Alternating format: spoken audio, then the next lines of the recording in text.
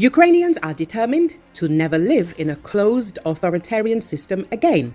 To achieve victory, they are actually targeting Russian energy infrastructure inside the country. This is stated in the Forbes article. The publication recalls that in late August, Russia sent a wave of drones to Ukraine attacking its energy infrastructure. Last night, Ukraine struck a power plant in Moscow with drones, as well as oil depots and refineries. According to the author, Ukraine carried out these strikes to end the war and Putin's rule.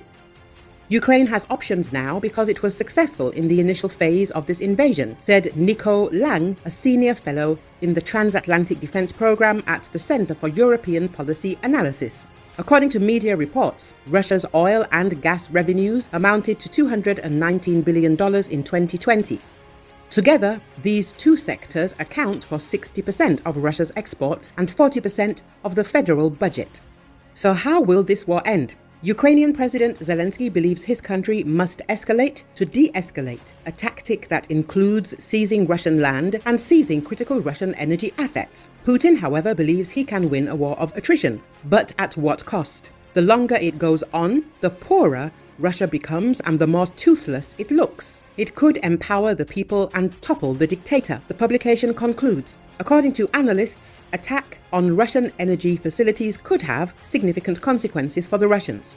According to the experts, from a strike by Ukrainian UAVs on Russian state district power plants and oil refineries in Moscow, it will literally burn.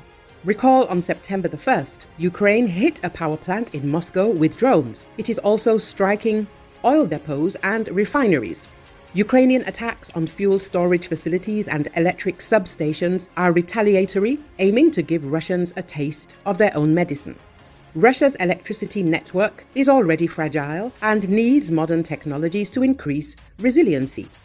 These attacks, combined with the vulnerability of their electricity network, are expected to cause significant suffering for the Russian people this winter, possibly even more than the hardships experienced by the Ukrainian people.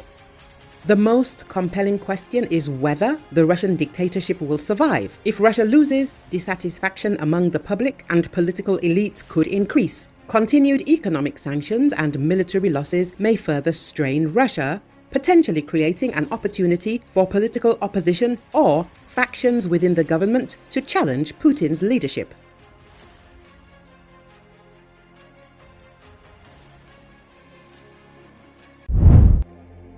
Hundreds of thousands of homes have been left without power in Australia, and thousands of Victorians have made calls for assistance as storms caused chaos across the state.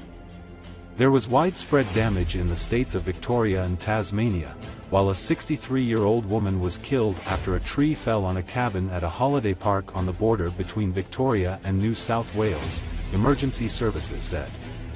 It's a sad and tragic set of circumstances for the woman's family, and my thoughts and sympathy go out to her and the emergency services who responded to that incident, Victoria Premier Jacinta Allen told a news conference.